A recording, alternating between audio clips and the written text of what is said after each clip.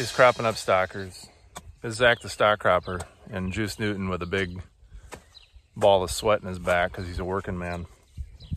It's been a hot minute since we've made it a video here. We've been really busy over the last month with getting our regular crop to lay by with spraying and side dressing and spraying, and now we are working at getting the stock cropper plot to lay by. So a lot has happened since the last video that I put out, and so today is going to be catching everyone up as things are growing, and they're growing fast. So we're going to start the presentation today out in the succotash corn and soybean plot. So for those that haven't seen this, we're wondering why we're killing our corn. This plot is, like I've said before, is a rip-off of the work that Jason Mock and Junior Fansel out in Nebraska have been playing around with this idea of planting two crops at the same time. So what we did here was we planted this corn in the middle of May in 60-inch spacing right here that you're seeing, and then as well as 90-inch spacing. Okay, so you can see the difference here. And then we came in about 2.5 weeks ago and we drilled soybeans in. Some of you maybe saw that video that I put up on Twitter. It was really, really dry when we did that. We caught about a 1/2 inch of rain. Some of them came, and we've got some of them that are just coming out of the ground now because we caught a rain here. Caught a 2.5 inch rain last weekend, and so that was huge. A lot of stuff was kind of starting to get in trouble around here, but we bought some time. We got some more rain in the forecast for next week. So anyway, what we're doing now is, the idea with this is we want to create an arena where you can basically leverage and get a lot of flex out of the corn and still get, you know, down to the point where you have maybe 10-12,000 plants, you know, per acre out here, and see how much flex we can give. And then what we're doing right now is we're going through and we're opening up the canopy so that these soybeans in between are catching more light. So you can see right here, here's a gap. We basically go 4 plants, we take out 2. We go 4 plants, we take out 2. And we just repeat that pattern. And then we're trying to offset it so we get this variance across the canopy to try to increase more light so that the soybeans that are right here aren't going to be shaded out. They're going to have more sunlight to wrap around. And hopefully the idea is that we can get a total greater yield than if we just had this in regular corn or regular soybeans. So on the 60-inch corn, we are removing, like I said, every 4 plants we take out 2. And over here, the fact that this is already at a lower population with a wider spacing, I've been taking 1 or 2 out every probably 10 or 12 plants. But the idea is I wanted to try to get this down to about 10,000 plants per acre, and this here at about I think 10 to 12,000 an acre is what I'm trying to get this down, because this is going to have to flex a lot harder. But last year, our 90-inch corn, which sat right over there where the barley and the peas are, we had in-row yields in this row alignment of 445 bushel an acre. So that's why we're playing with this stuff, to try to see the combination. And then the idea is that you would either harvest this separately or harvest it all together and then separate it after harvest. But this one's going to be a fun one to watch and come walk through. Okay, so now we're over into the fun part of the plot where we've got our sweet corn. So this is 60-inch sweet corn with a lot of weeds in between. The wind finally went down so I could spray this last night. And we also side dressed this. So you can see Juice went along and dribbled some nitrogen on both sides of the sweet corn here. And so this stuff hadn't had any end because the planter we used did not have it on it. But now it is going to really take off. We get a rain. So now we're into, so that's just 60-inch sweet corn there. And this is 90-inch with nothing growing in between. And now we're into the 90-inch sweet corn with pumpkins and some weeds, which will die here after the spraying we did last night. This is a better look of what it looks like. You can see they're really starting to spread out. We basically did a diamond pattern, planting up and down, hoping to kind of cover this space, and then so the sweet corn could come up. And then over here, we've got our decorative Indian corn where we've got, let's see here, we've got, yeah, 60-inch and 90-inch and then 60-inch. And we've got mini jack pumpkins. These are a lot smaller. Huh? That's a buttonweed. There they are, full of mildew. But we've got mini jacks over here. So the first part of the plot here, the plot tour, is, like I said, some of the fun stuff and then the succotash. And I should say, if things go well, we will have that sweet corn hopefully for our field day, either on August 19th or August 20th.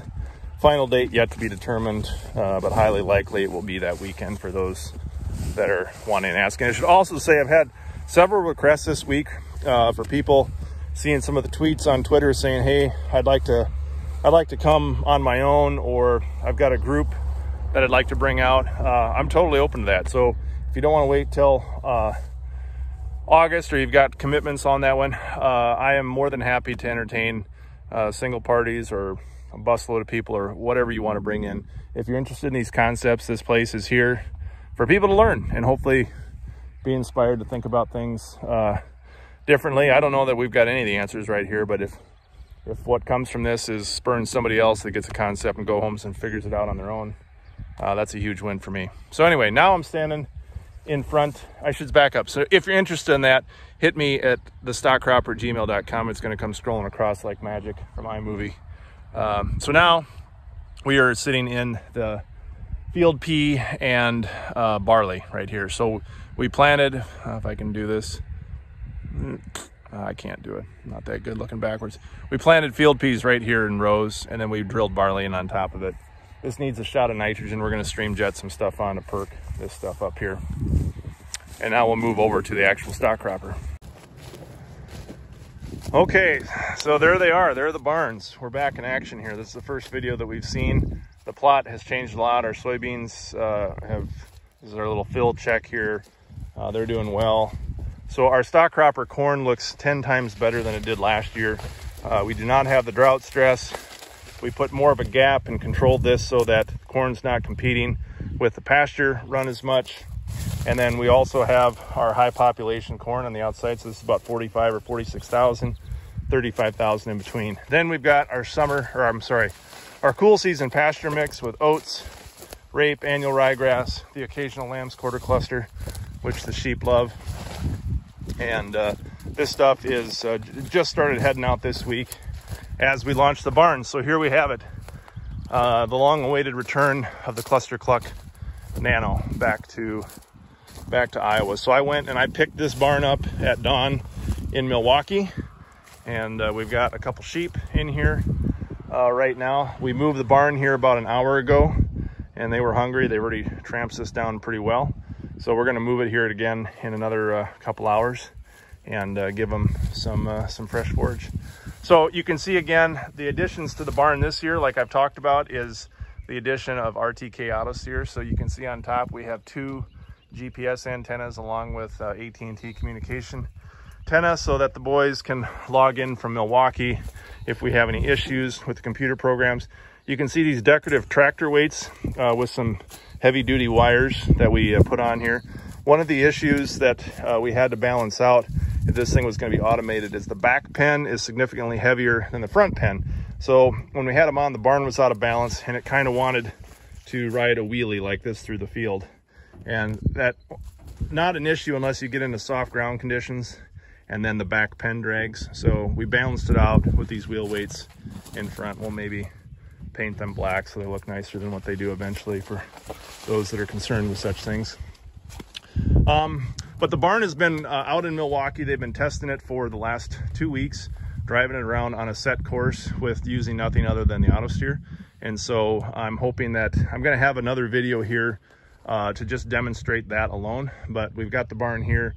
We drove it off the trailer with the joystick. We've got it in the field and we're off and running. We don't have any chickens in here yet. The chickens need about another week before they're going to be ready to come out here, but the chickens will be added to this one. So we'll have sheep and poultry in there.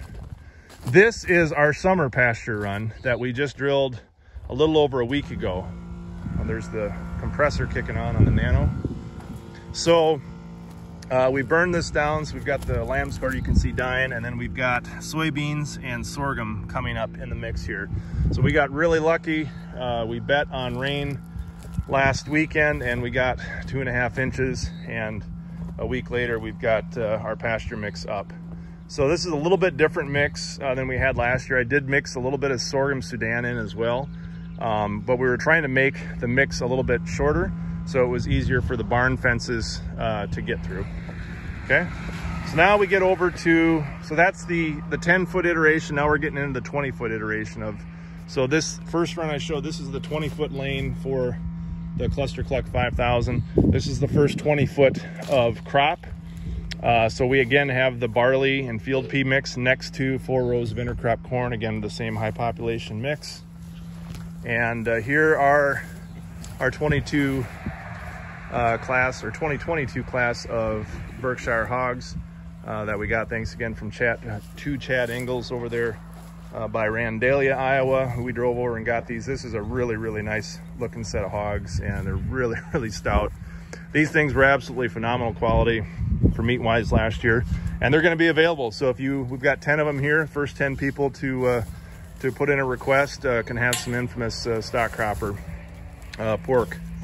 So out in the front, boy, they got this grazed down fast. We're gonna have to move this again. So we've got 5 lambs that a friend and neighbor of mine, Dylan Vortman, agreed to let us use for the season.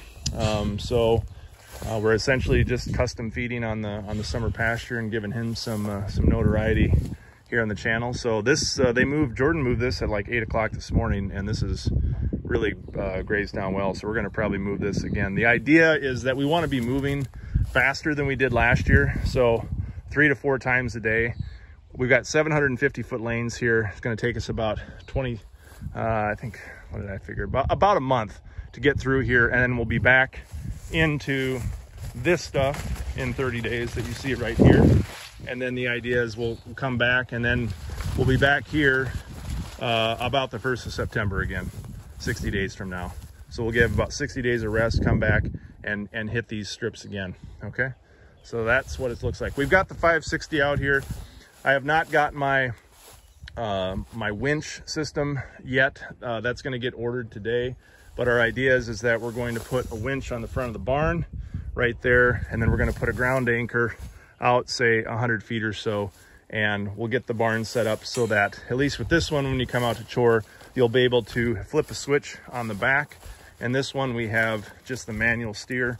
So the Nano will be able to run on its own.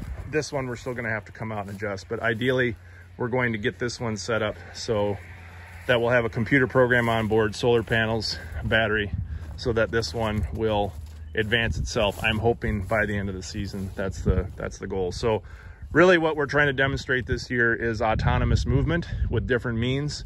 So the winch system, RTK auto steer. We looked at a lot of other things. We looked at optical sensors, cameras. All of this stuff is hard. There's a reason that Elon hasn't gotten self-driving cars to work, because all this stuff is really difficult. And when you look at all the different venues that we're steering this barn through, and the different crop mixes and the height differentials between, you know, the vegetation out here, it's not a simple thing to just put like a camera system on here and expect that it's going to work consistently. So that's why we've made the choices that we've made. Okay, and last but not least, this is the 30-inch, 60-inch, and 90-inch corn test plot that we have on the west side of the stock cropper. So this is just to the west of the ClusterCluck 5000. And again, this test is real simple. We wanted to test different row spacings with different hybrids. So we've got 3 or 4 hybrids across the planter. There's 3 planter passes here. We're in the 30-inch corn. So there's 4 different hybrids, 4 rows wide in this mix, and 30 inches. And then we move over into, let's see, yeah, this is the 90-inch twin row, okay? So we have 90-inch twin row here. So we've got plants that are spaced, the twin rows we shot for about 8 inches apart, okay? And these are looking really, really good, actually, right now. I'm really excited. But we planted 3 different population blocks down to where you can see the soybeans about 750 feet down. So 250 foot at 16,000 on each planter pass. And then we went to 25,000 down in the middle. and then 36,000 on the far end where it really starts to bush out. So now we're into, so that was the 90s, now we're into the 60s. And like I said, we've got, across the 60s, we've got 4 different hybrids. So each hybrid gets 2 twin rows essentially. And then on the 90s, we've got 3 hybrids across there that we're gonna be able to take observations at different planting populations. This is one, you know, there's not a lot, I mean, let's face it, we're not gonna flip a switch and make mainstream agriculture stock crop. But I think one of the things that could be valuable that we learned from this plot this year is what are the dynamics with some of these alternative arrangements where you could come in here and seed a forage crop that could be grazed or perhaps baled in the fall, where you could get enough contribution from the corn crop that whatever, and by opening this channel up in this twin row planting alignment, you get enough value out of that there's room for something else to come in and create something greater than the whole. So one of the things that we've got to do is we've got to get this seeded. We haven't done it yet.